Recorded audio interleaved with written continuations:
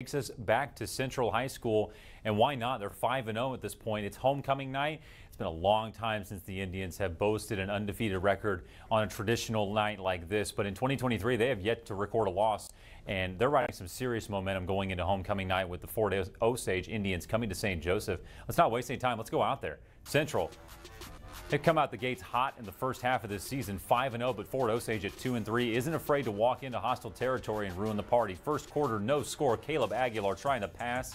The defense of Fort Osage showing up big. Aguilar is sacked for a loss. Now Fort Osage on offense, still in the first, no score. There were no rosters available for this game, so we didn't really know who anyone was on Osage, but we found out this kid's name, River Peppers. He scores the 11-yard touchdown to put Fort Osage up 7-0. And why did we only find his name? Well, because he basically did everything for them. Still in the first, he scores again. Peppers from 7 yards. Osage up 14-0.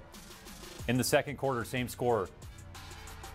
It's Peppers up the middle, 29 yards. He scores again. He's the only name we got because he was the only name we needed. Later in the second, Fort Osage up 28-0 now.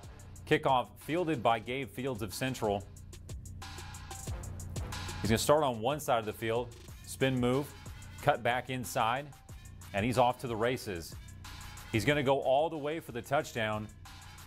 And Central, well, they think they're on the board now, but wait a minute, there's a flag on Central, which brings this one back. Central just couldn't catch a break in the first half.